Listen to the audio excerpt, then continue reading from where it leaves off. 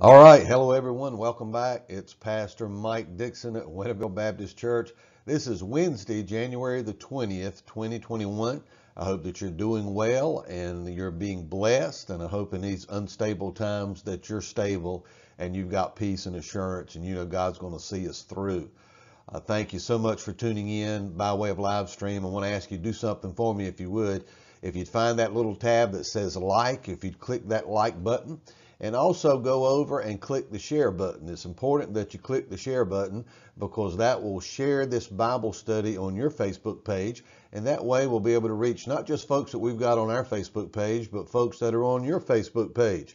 So that will broaden our audience, our outreach, as far as touching more hearts with the gospel. Folks need to know what this last book in the Bible is all about in these last days in which we live. Now, I want to just make sure you know about this. If you live in Pitt County, it's time for you to call this telephone number and schedule a time that you can come by and get your COVID-19 vaccine. This is the number that you call right now at 65 years of age and older. So if you're 65 or older and you live in Pitt County, now is the time for you to dial this number and set up an appointment, a time that you can come by and get that vaccine. Let's continue to pray for one another. As most of you know, Winterville Baptist Church is not having any in-person gatherings through the month of January. Hopefully, once we get into February, we're still watching the numbers. We're praying about it, want to walk in wisdom. But hopefully, in just a few weeks, we're going to be able to come back in together, back into the building, like we were just prior to Christmas when we were coming in the fellowship hall as well as the sanctuary. And we'll revert back to that plan hopefully soon. So be in prayer about that. We'll let you know within the next couple of weeks, at least before the month of January is completely over, what our plan is as we enter into the month of February. But pray for us as we make those decisions. We're in the book of the Revelation on Wednesdays. We're going through this book verse by verse, chapter by chapter. And today we pick up where we left off. That's in Revelation chapter 12. Now, don't try to adjust your screen. I know it looks a lot differently than what it usually does. I've had one or two people tell me in the last couple of weeks they've missed my PowerPoint on the Bible study, so I'm trying to incorporate that into this week's Bible study. Sometimes technology can be a challenge, and this has already been a challenge for me, but I hope this works smoothly, and I hope that it gives you more information. You can take notes as I put these slides up. You'll have the points that I'm going to be speaking of in Revelation chapter 12, and you can jot those down and take those notes as we grow together and as we learn together. The title of the series through this last book in the Bible is simply Revelation Revealed. We see our Lord and Savior, Jesus Christ, revealed in the last book in the Bible, unlike any other book in Scripture. Again, today we're in Revelation chapter 12. This is where we left off last week. We looked at Revelation chapter 11. We're covering about a chapter every week. And by the way, if you miss a Bible study, don't fret. You can go to this Facebook and you can scroll down and you should be able to find the previous study. We're also trying to post these on the church's website by way of audio. So if you can't find it here on Facebook, go to wintervillebaptist.org. I got to check and make sure I'm telling you that right as far as the website is concerned. Yeah, wintervillebaptist.org, and you'll see a tab up at the top that says sermons, and it'll drop down, and you can search for the messages there, the Bible studies, as well as the Sunday morning sermons. Sunday mornings right now I'm preaching through the book of Jonah, and we're having a great time in that, so you might want to check out those messages as well. Know your enemy. I want to teach this chapter in a very practical way, and I believe it's very timely as far as where we are as a nation and as a people and as Christians in these last days in which we're living. We need to know our enemy. Your enemy is not your husband. It's not your spouse. Your enemy is not the government of the United States. Your enemy is not some foreign government. Your enemy is not your boss. Your enemy is not that guy you can't get along with in your neighborhood. Your enemy is of a spiritual nature. And I believe sometimes we need to be reminded of that, and especially in times of chaos and unrest like we're living in right now, it's real easy to get off track and to lose your focus as far as what you're supposed to be doing, as far as what God says in His Word. You know, when it comes to our enemies, our Lord said this in Luke 6, verse 27. He says, "But I say to you who hear, love your enemies, do good to those who hate you." That's a hard pill to swallow, isn't it, my friends?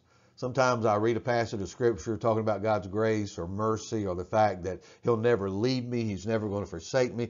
Or when I study the biblical truth about heaven, that excites me. You know, I get in there and I say, oh, wow, yeah, give me more of that. Give me more grace. Give me more mercy. Give me more heaven. I want to think about that. I want to teach about that. I want to preach about that. I want to sing about that. But then I get to a passage like Luke 6:27, where Jesus said, I'm supposed to love my enemies. I'm supposed to do good to those that hate me. That's not easy to do, is it? I mean, let's be honest. That's not easy to do. That's a God goal there, isn't it? I mean, we're never going to be able to reach this standard in the flesh in our own power. We've got to look to God and ask God to help us to do just that. And so I know the enemy, our real enemy of a spiritual nature, uses people oftentimes around us to try to get to us and to tear us down. How should we treat those people? Well, again, Jesus said you need to love them and you need to do good to those that hate you. So let's reach out to those people that are rubbing us wrong instead of being like a mirror and just holding up a mirror and reflecting their attitude. And so when they're mean to you, you're going to be mean to them. They cuss at you, you're going to cuss at them. They do something bad to you, you're going to do something bad to them. Instead of retaliating, what we're supposed to do is we're supposed to love those folks and we're supposed to try to do good towards those people. Now, even though that's not easy, we can do it. And again, I know the enemy many times, our real enemy, he uses people around us to get to us. But people are not our real enemy. People are not really our enemy that we need to be focused on as far as overcoming and as far as defeating. Ephesians 6 verse 12 reminds us, we do not wrestle against flesh and blood, but against the rulers, against the authorities, against the cosmic powers over this present darkness, against the spiritual forces of evil in the heavenly places.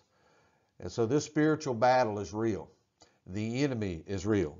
And we need to be on guard against the enemy. We need to make sure that we're properly equipped to fight the enemy so we can overcome the enemy. Now, when we get to Revelation chapter 12, I just want to remind you as far as the context is concerned, we're about halfway through the 7-year tribulation period. Now, again, I believe the church is raptured out of this world, and you've got that recorded in Revelation chapter 4 verse 1, where John on the Isle of Patmos looks up and he sees a door open in heaven and he hears a voice saying, come up here. I believe that's the rapture of the church. And the rapture of the church is when Jesus Christ comes in the sky and he catches away his bride. The real church, the true church, those that belong to the Lord, those that are really saved, are going to be called up to be with the Lord. We're going to be raptured away. And as the Lord catches us up to meet him in the clouds, we're going to heaven at that point in time. Now, the history of the world's not over yet. Even though the earth has been removed, what's going to immediately follow on planet Earth is the 7-year tribulation period. 7 years in duration. This is the same period of time that Daniel in the Old Testament talked about and referred to as Daniel's 70th year. This is when the Antichrist is going to rise to power. The church is out of the way. And so the restraining force that's in the world now, as far as born again, spirit-filled believers, is going to be removed. And so with that restraining force removed from a wicked world, evil's just going to run rapid. We think it's bad now. But how much more this evil is going to be multiplied once the church is removed. And so the church is raptured away. We're snatched out of the world. That's what the word rapture means. We're called up to be with the Lord. Evil is going to run rapid on this earth for 7 years in the 7-year tribulation period. We've already seen the series of the seal judgments during the tribulation period. God's dealing with the wicked world. Most importantly, God's dealing with his chosen people, the Hebrews, the Jewish people during the 7-year tribulation period. And as bad as the 7-year tribulation period is when it begins, it gets very rapidly worse. It goes from bad to worse very quickly in this 7-year period. And so right now in Revelation chapter 12, as far as the timeline of things, we believe that we're about halfway into the 7-year tribulation period. So 3.5 years into the 7-year tribulation period. There's already been war. There's already been famine. 1/3 of all the trees and the grass has been destroyed. 1/3 of the fresh drinking water has been polluted. Much of the saltwater bodies on the earth have also been polluted. There's been a lot of bloodshed, a lot of war going on. By the time you get to to what's happening in Revelation chapter 12. Now, let's call our attention to the Word as we look here in Revelation chapter 12, beginning in verse 1. And I'm going to read this text. You follow along in your copy of the Word. And the Bible says in Revelation chapter 12, verse 1, "And a great sign appeared in heaven, a woman clothed with the sun, with the moon under her feet, and on her head a crown of 12 stars. She was pregnant and was crying out in birth pains and the agony of giving birth. And another sign appeared in heaven. Behold, a great red dragon with 7 heads and 10 horns, and on his heads 7 diadems," or those are crowns. Verse 4, "His tail swept down a third of the stars of heaven and cast them to the earth. And the dragon stood before the woman who was about to give birth, so that when she bore her child, he might devour it." Verse 5, "She gave birth to a male child, one who is to rule all the nations with a rod of iron. But her child was caught up to God and to his throne. And the woman fled into the wilderness, where she has a place prepared by God in which she is to be nourished for 1,260 days. Now, if you take that 1,260 days, you multiply that by 30-day months, and that's how the ancient world actually viewed their calendars, 30-day months, you'll come up with 3.5. This is 3.5 years. 3.5 years, 3.5 years of 30-day months, 1,260 days, the last half of the tribulation period, the last 3.5 years. Verse 7, "Now war arose in heaven, Michael and his angels fighting against the dragon. And the dragon and his angels fought back. But he was defeated, and there was no longer any place for them in heaven. And the great dragon was thrown down, that ancient serpent who is called the devil and Satan, the deceiver of the whole world. He was thrown down to the earth, and his angels were thrown down with him. And I heard a loud voice in heaven saying, Now the salvation and the power and the kingdom of our God and the authority of his Christ have come. For the accuser of our brothers has been thrown down, who accuses them day and night before our God. And they have conquered him by the blood of the Lamb and by the word of their testimony. For they loved not their lives even unto death. Therefore rejoice, O heavens, and you who dwell in them. But woe to you, O earth and sea, for the devil has come down to you in great wrath, because he knows that his time is short. And when the dragon saw that he had been thrown down to the earth, he pursued the woman who had given birth to the male child. And the woman was given the 2 wings of a great eagle, so that she might fly from the serpent into the wilderness, to the place where she is to be nourished for a time and times and half a time. Now, that's referring to 3.5 years again. Now look at verse 15. The serpent poured water like a river out of his mouth after the woman, to sweep her away with a flood.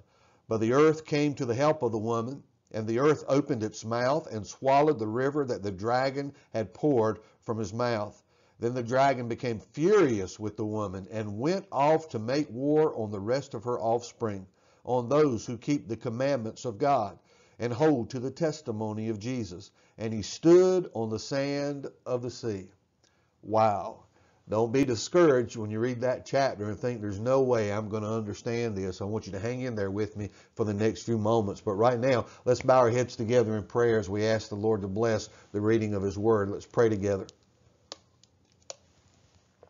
Dear Heavenly Father, we thank you for your blessed word. And Lord, we confess we're never going to be able to understand what we just read apart from your Holy Spirit. So we pray that you would bless the reading of your word. I ask that you'd open our hearts up to you as you speak to us.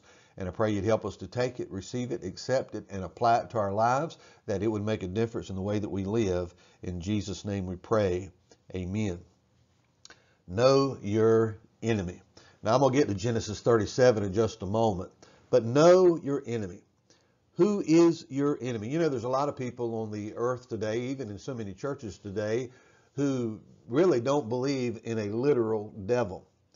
A lot of people, I'm afraid, on this earth don't want to think that there's really a devil and there's really demons. Well, I'm here to tell you they're real. And I don't know how people like that can have that kind of attitude towards evil, because when I read the news and I cut on the television and I check into my news apps on my phone and I read about current events and things that are happening around me, it's evident to me that there's a battle going on. And it's a battle that maybe we can't literally see with our eyes. We can see the effects of the battle with our eyes, but there's a spiritual battle raging. There's a battle between good and evil. There's a battle between God and the devil and the demons, which are fallen angels, and it's going on all around us, and we see evidence of that in our world. In fact, in Ephesians 6, verse 12, again, it says, we don't wrestle against flesh and blood. We can't see the real enemy. The real enemy is of a spiritual nature. Now, when I think about demons and I think about the devil, I think about demonology. That's the study of demonic forces around us. Yeah, there's really two extremes, and a lot of people go with one of these two extremes. You can take the extreme that I just mentioned, and you can go through life and you can just, deny that there is a real devil, deny that there are demons around us, deny and live your life paying no attention to the spiritual battle that's going on around us. You can go that extreme. Or you can go the other extreme, and that's you become obsessed with demonology.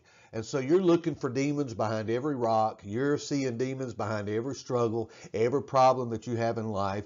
And you actually become more focused on demons than you are our Lord and Savior Jesus Christ and what God's called us to do. Now, I believe there's a biblical balance in between those two extremes. I believe that the place that we need to settle as far as our belief and the way that we're living our lives and the way that we're thinking is in the middle of those two extremes somewhere, and that's on biblical truth on what God says in His Word. You know, when I think about the extreme of looking for a demon behind every rock and every problem that you have, I think about when I was growing up as a teenager, and how we used to take vinyl records. We would take albums of like the Beatles and we'd play them backwards. We'd cut the phonograph on and we'd take our finger and we would rotate the record backwards and we'd listen for satanic messages. Some of you right there with me, you remember those days as well. And so that's what I'm talking about. Going to that extreme where you're just looking for a demon behind every rock and in every problem that you face. Well, let's get on some biblical ground. That's what I want to do in this study today in Revelation chapter 12. Let's understand our enemy and know our enemy biblically. Let's not be obsessed with him. Let's not deny that he exists. But at the same time, as born-again Christians, we don't need to be afraid of him, because the Bible says if you're saved, greater is he that is within you than he that is within the world. And that's talking about our enemy. That's talking about the devil and the demons. The Holy Spirit of God that lives in us as believers is so much greater, so much more powerful than the demons and the devil, and so we don't have to be afraid. So let's get on biblical ground today as we talk about this subject of knowing our enemy. Now, in verse 1 of Revelation chapter 12, we've got a woman mentioned. Now, the Roman Catholic Church and a few others believe that this woman is the Virgin Mary. Now, I don't believe that's true. I don't believe this woman is the Virgin Mary, number one, because the Bible says that the woman flees into the wilderness, and so that really doesn't fit with the biblical account of the Virgin Mary. I believe the best way to understand Scripture is to take Scripture and interpret Scripture with Scripture. And so I believe that's the first place that we need to go in trying to understand what some certain Bible passage is talking about. Now, I'll go ahead and tell you, I believe the woman here represents Israel, God's chosen people. And I go to Genesis chapter 37, verses 9 and 10 that you've got on your screen right now in Genesis chapter 37. Let me just read that first verse, verse 9.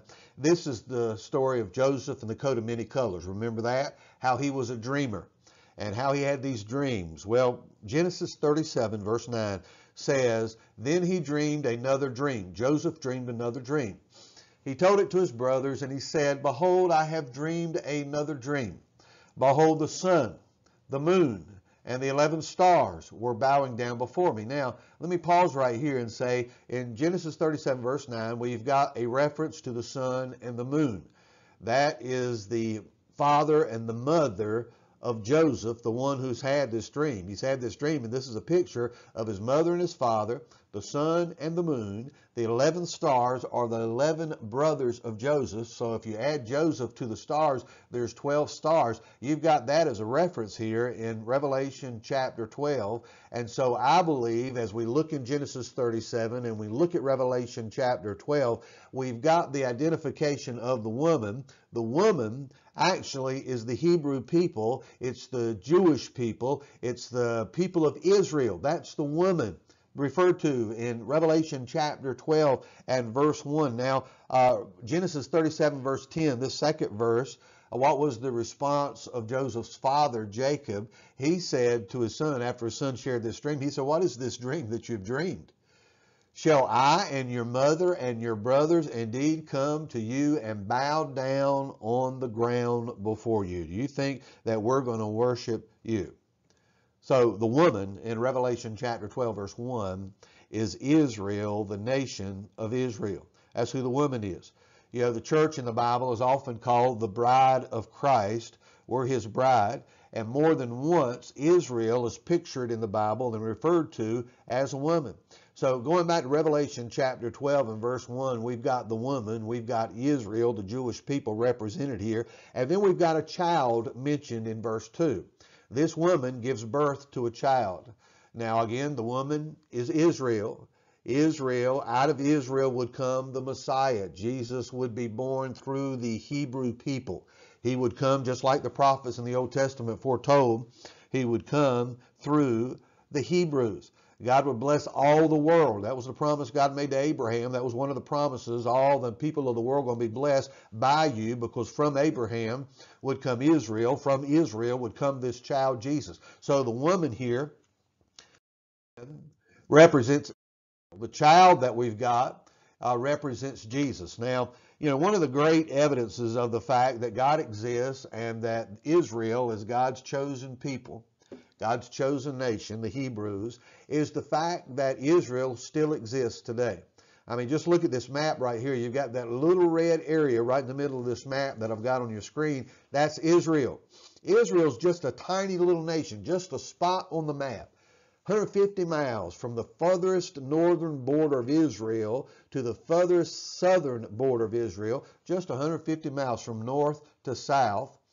A small nation stuck right in the middle right here, and all around in this dark green, all around this tiny little nation of Israel is Israel's enemies. Yet Israel still exists. All these enemies around Israel would love nothing better than just annihilate, get rid of Israel, blow Israel off the map. And down throughout the history of the Hebrew people, indeed, the world has tried to do that over and over and over again. But behind the efforts of a demonic world are demons. See, that's the real enemy. The devil has always been after God's chosen people. The devil has always been after the Messiah. The devil has always been after God's plan. And if he could, he would be victorious in wiping out not just Israel, but wiping out the church. But guess what? He can't do it. No matter how hard he tries, he can't do it. Because again, greater is he that's within me than he that's within the world. God's power far exceeds and excels the power of our enemy. You know, as we look at this, we think about this, I think about something that Jesus said. It's recorded in Luke 21, verse 20. Jesus said this. He said, "But when you see Jerusalem, when you see Jerusalem surrounded by armies, then know that its desolation is near." Now, that desolation is the same desolation that Daniel talked about in Daniel chapter 9, and the desolation, the abomination of desolation actually refers to the last 3.5 years of the tribulation period. And that's what we're looking at in the timeline as we get to Revelation chapter 12 right here in our study. And Jesus said, again recorded in Luke 21:20, when you see Jerusalem surrounded by its enemies, surrounded by armies, know that the last half of the tribulation period is near. Now, we already see this today as far as the armies surrounding Israel. That's already in place. That's already happening. And if not, by the grace and the power of God, Israel would be wiped out, but nobody's going to be able to wipe Israel out. Israel is God's chosen people. God's still got a plan for Israel. But if we already see this happening today, and Jesus said when you see it happening, the second half of a 7-year tribulation period is near. If that's true, how much closer the first 3.5 years of the tribulation period must be? And if that is true, which it is, how much closer the rapture of the church must be, since the rapture of the church is going to happen before the 7-year tribulation period ever begins. And so we've got to be in the know as far as God's people and knowing the signs of the times and what's happening. And so this abomination of desolation, this worst part of the tribulation period, what's referred to as the Great Tribulation, the last 3.5 years of the 7-year tribulation period, that's going to be when the Antichrist is going to go into the temple of God. That's going to be rebuilt on the Temple Mount in Jerusalem, where God's people are going to be allowed to come back in and worship and offer sacrifices to God. And the last 3.5 years of the 7-year tribulation period, the Antichrist is going to go into the holy temple of God. He's going to desecrate it. That's the desolation, that's the abomination of desolation that's happening, that's referred to in the book of Daniel and in the book of the Revelation and in other places of Scripture. The worst time the world has ever seen. How much closer that is today than it's ever been before. So, the woman here represents Israel. The child in Revelation 12 verse 2 represents Jesus. Now, make sure you jot that down, because you got to get that clear if you're going to understand the rest of this 12th chapter. Now, the first point, I want to say 3 things about this text. Number 1, let me say something about the devil's description, because the devil's described to us, the adversary of God's people, the adversary of Israel, is how that applies right here in Revelation chapter 12. Verse 3 says, there appeared in heaven a great red fiery dragon. That's the devil himself. Red is a picture of bloodshed. He's a bloodthirsty, demonic, powerful force in the world today. Our enemy is real. Demons are real. Demons are fallen spirits, fallen angels, and they're in this world to go after mankind with vengeance, bloodshed, a great red fiery dragon, the devil himself. Now, the Bible says he's got 7 heads. What does that mean? Well, 7 in the Bible is the number of completion. It's the number of perfection. As we look at the description of our enemy, the devil himself, this great red dragon, we notice he's got 7 heads. That represents the fact that he's got great intelligence. He's got great wisdom. He's got great intellect. The devil is not stupid. And if you think that you're going to face the devil in the flesh in your power, you are mistaken, my friend. You don't have the power to overcome him. You got to make sure that you're born again, you're spirit-filled when you fight the battle against spiritual forces of a demonic nature. You've got to make sure you've got the power of God in you. So 7 heads. This is talking about great intelligence. That's that number 7. The devil is not some guy running around in red leotards with horns on his head and a pitchfork and a long tail. That's not the devil. The devil here, we see him for who he really is. This red dragon and 7 heads of great intelligence. The Bible says he's got horns on his head. And that's talking about the nations that are under his dominion, under his reign. Now, I just want to remind you where the devil came from, where Satan originated. He actually was created as an angel in heaven.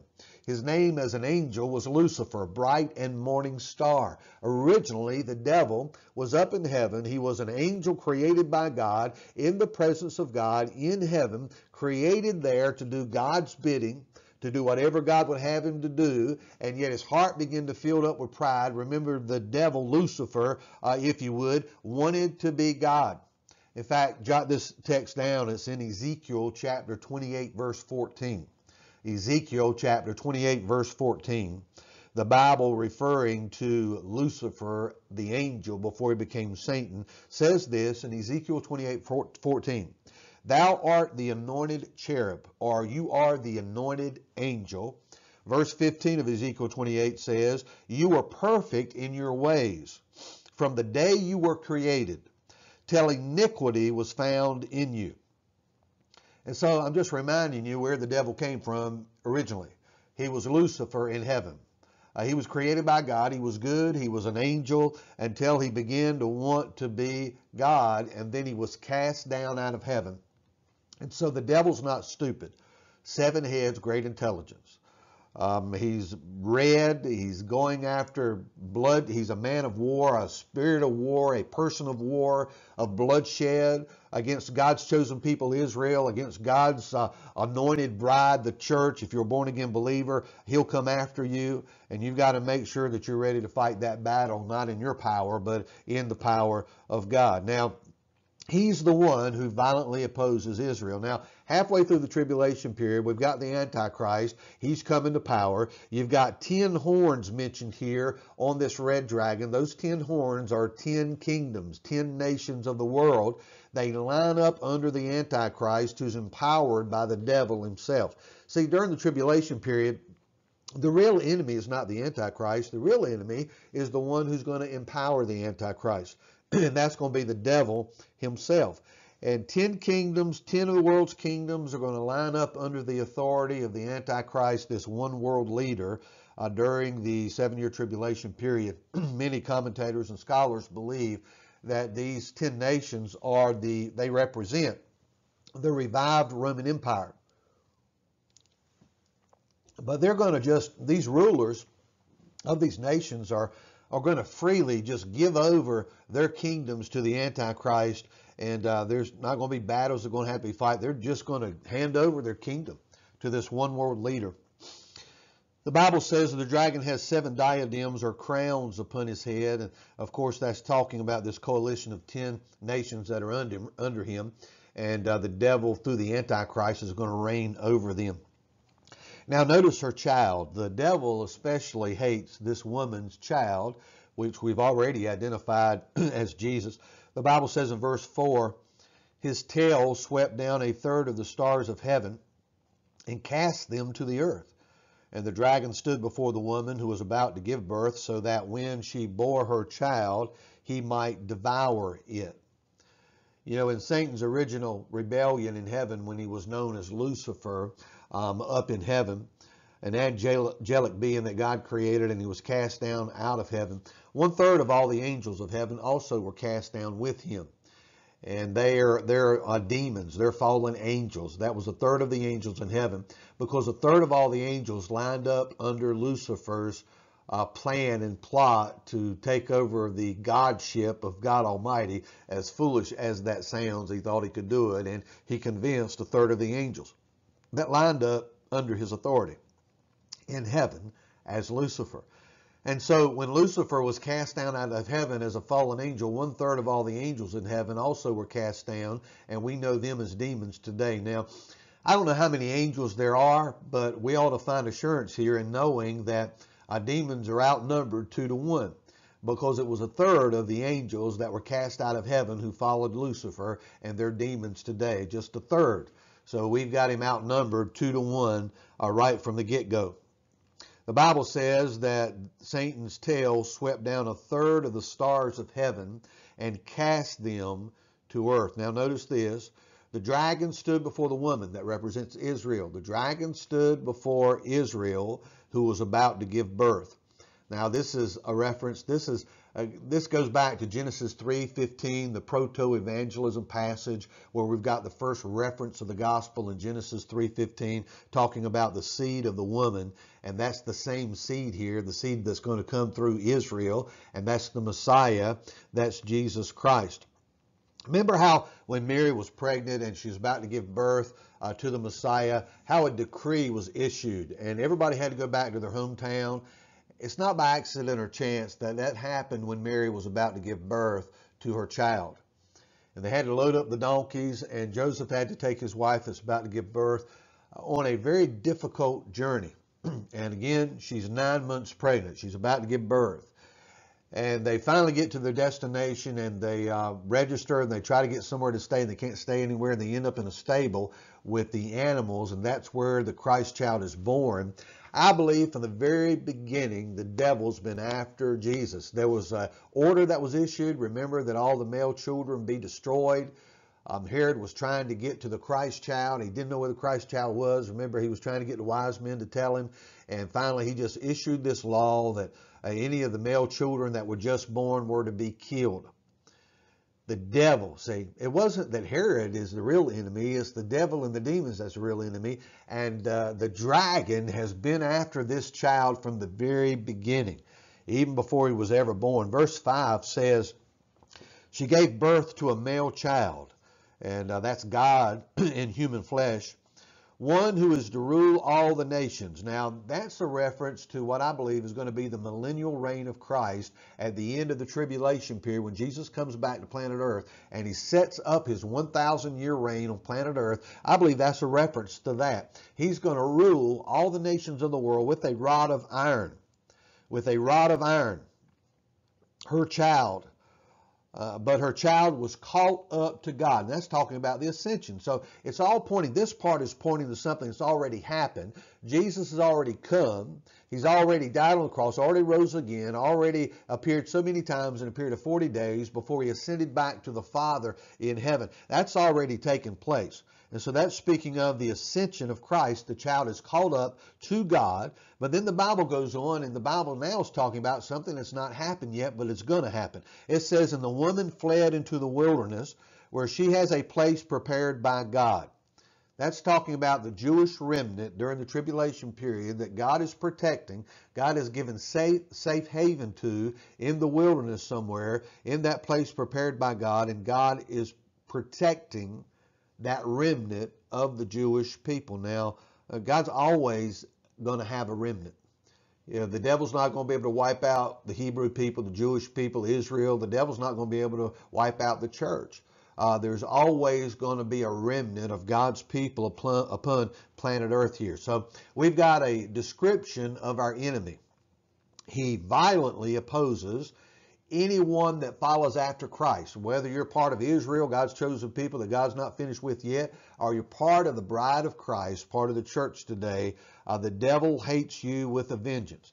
And the devil doesn't want you to know what's recorded here in Revelation chapter 12. He doesn't want you to receive it. That's probably why you've got a lot of distractions going on as you're trying to listen to this, because the devil doesn't want you to know the truth.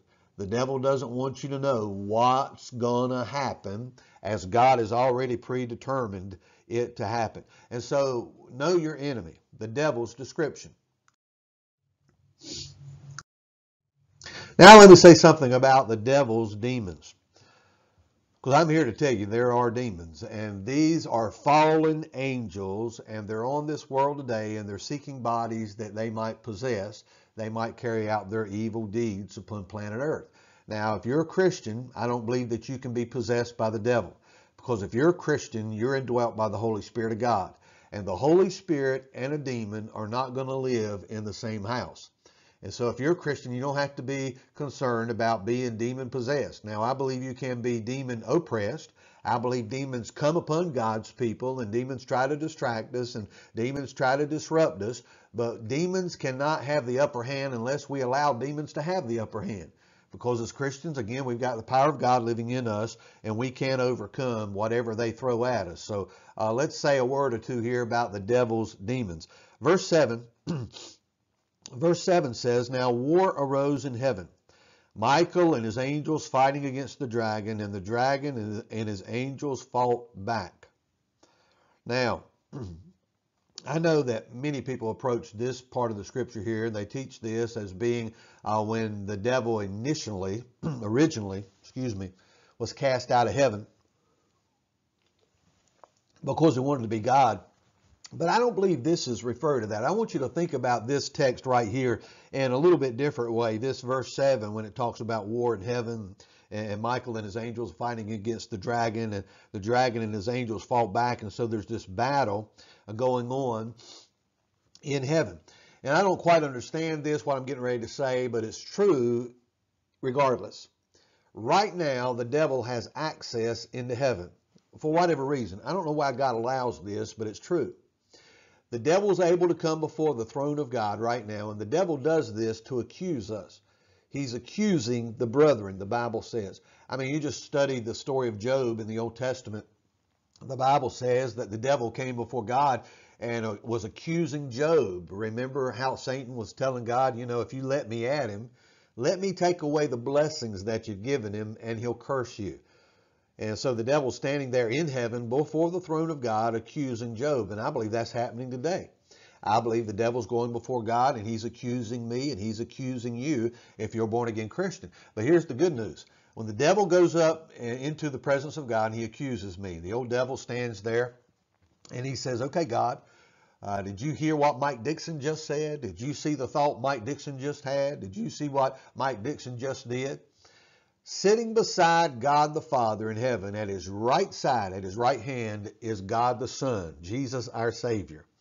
And at that point in time, when the old devil's accusing us, Jesus turns to the Father, and I believe Jesus says something like this. Maybe Jesus says, Father, I'm not denying anything the old devil just said. I mean, it's true.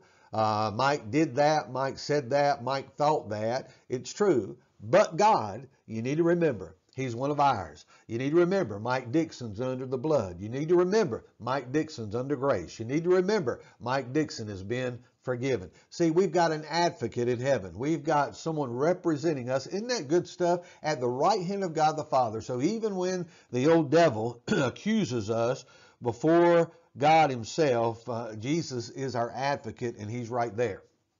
Right there taking up for us, defending us at the right hand of God the Father. Now, I believe there's coming a day, and it's going to be during the tribulation period. That's where I believe verse 7 fits in.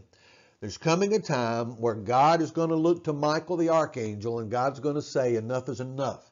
I don't want this old devil coming into my presence anymore, accusing my people. Michael, cast him out of heaven for good. And I believe in my sanctified imagination, Michael the archangel is going to walk over and he's going to grab Satan by the nape of the neck. Maybe he's going to give him a good shaking. He's going to walk over to the edge of heaven. And I picture a baseball pitcher standing on a pitcher's mound, and he's getting ready to pitch that ball. And maybe he's winding up, old Michael the archangel, winding up. And he gives old Satan a good pitch out of the presence of God, out of heaven. Boom. Casts him out of heaven for good, never again to accuse the brethren. I believe that's going to happen during the tribulation period. I believe verse 7 right here in Revelation chapter 12 is referring to that point in time during the tribulation period where God's going to say enough is enough.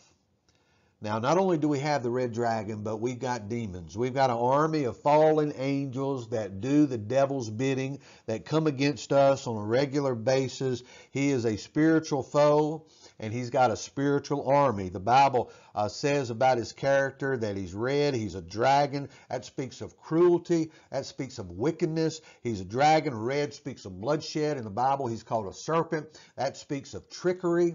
I mean, he's very crafty. As a serpent, he's tempting, he's seductive.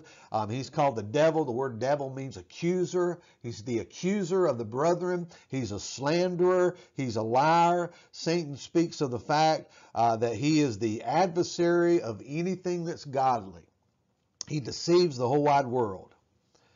There's a lot of Baptist churches today who think it's all about doing what you can do.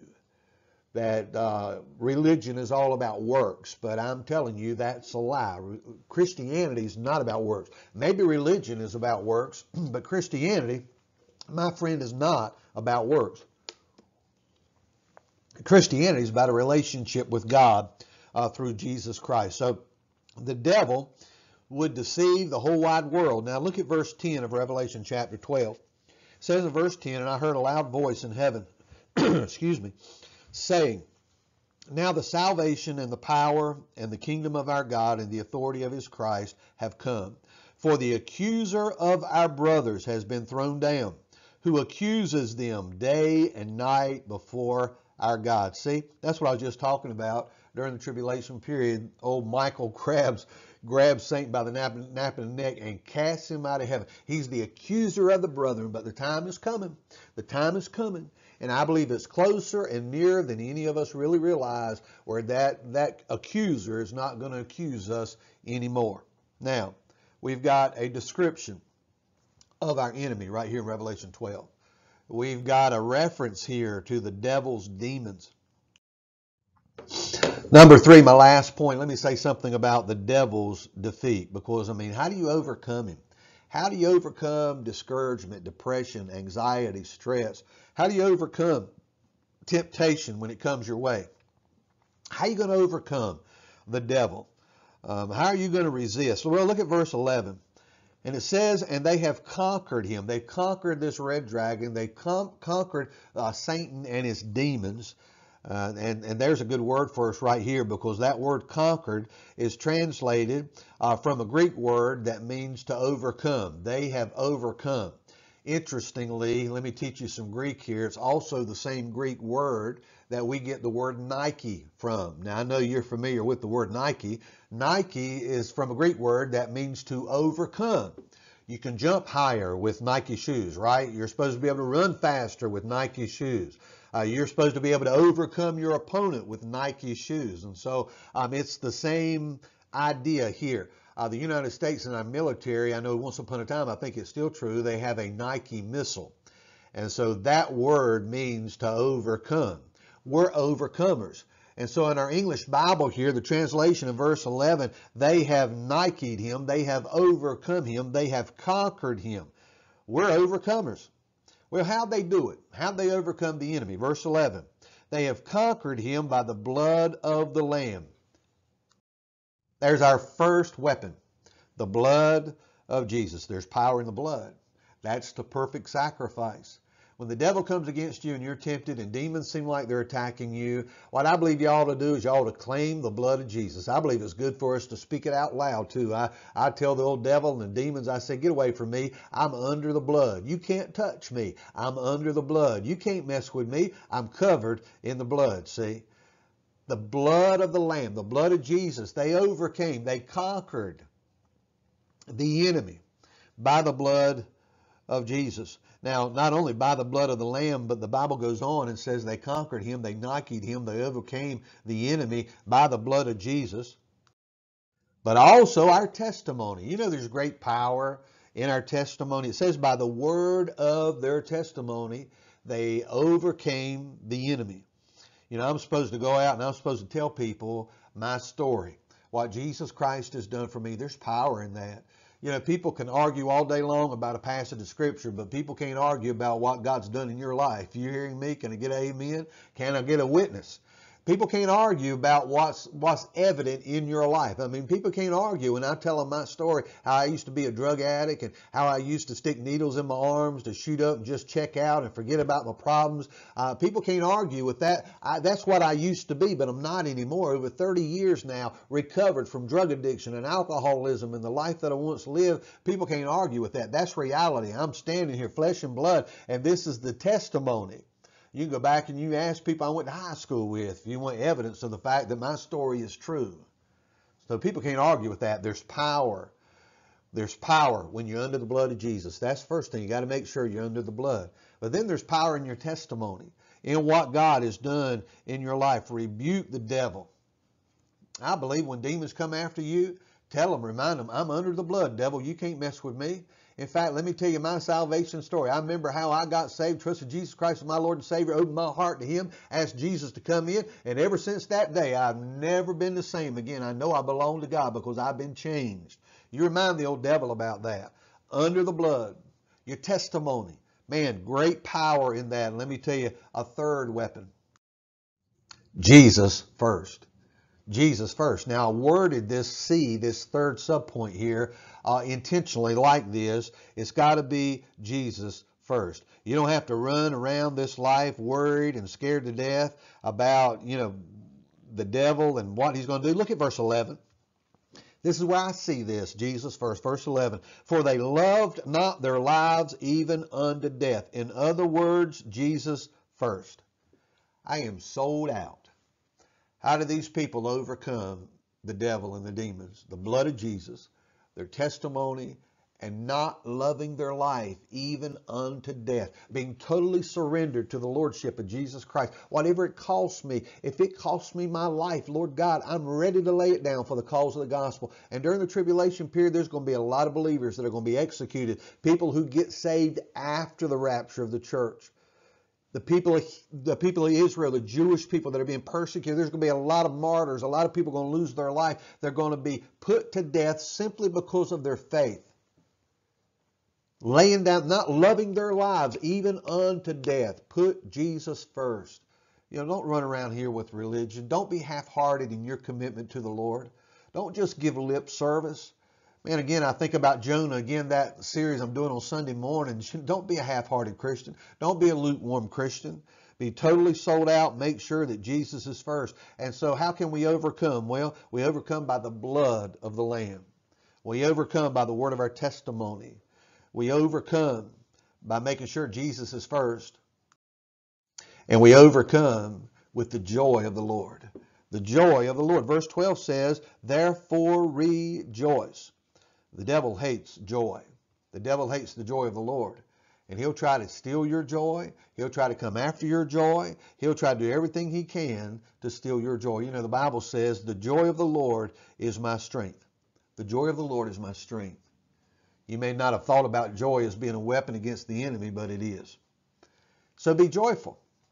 Even going through a pandemic, even dealing with heartache, even dealing with financial crisis, even dealing with uncertainty, even dealing with all the unrest and division in our country today, as a born-again Christian, it matters not what I'm going through.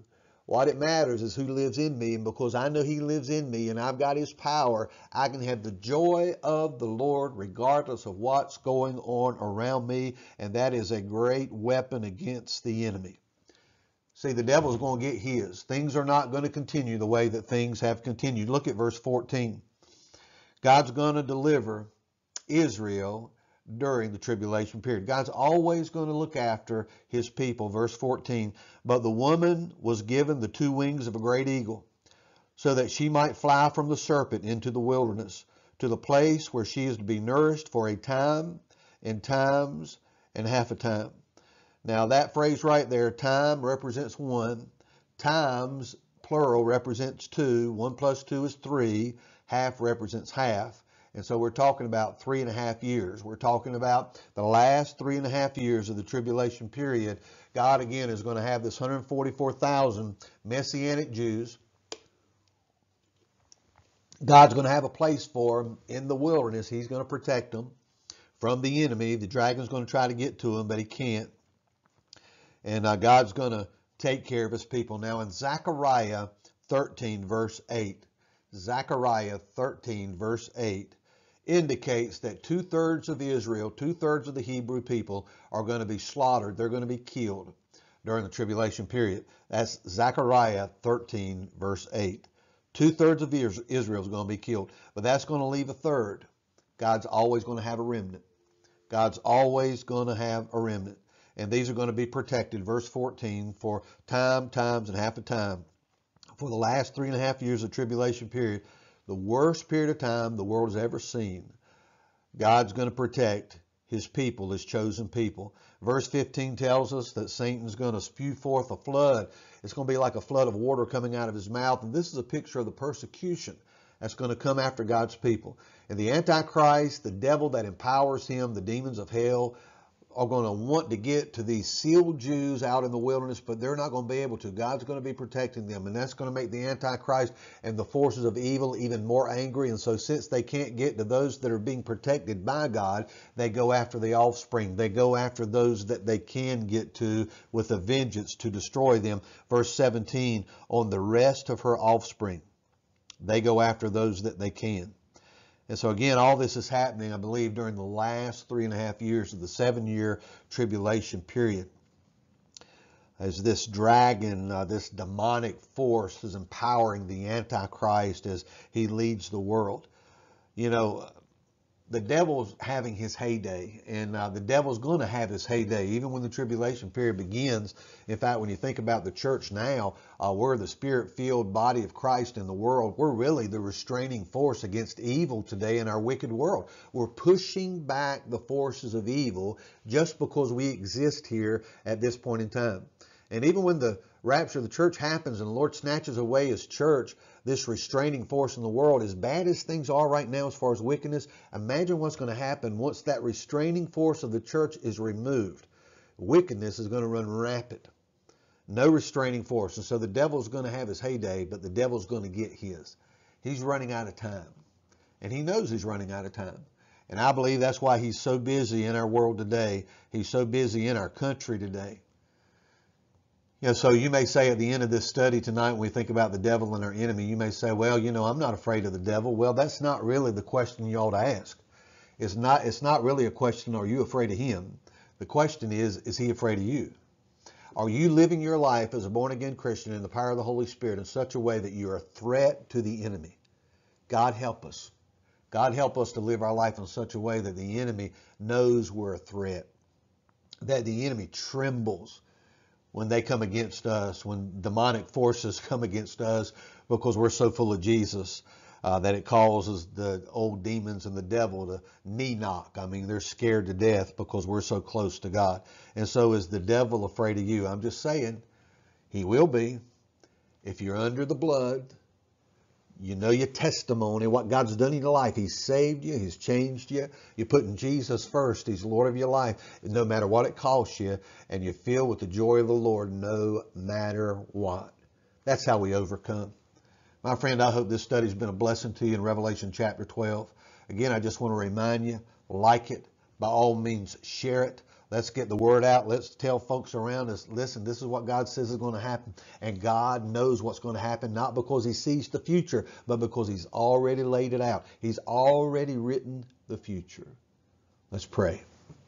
Dear Heavenly Father, Lord, I thank you for your blessed word, your truth, Lord, today. I thank you for the book of the Revelation. Thank you for making it so we can understand it, we can receive it, we can accept it.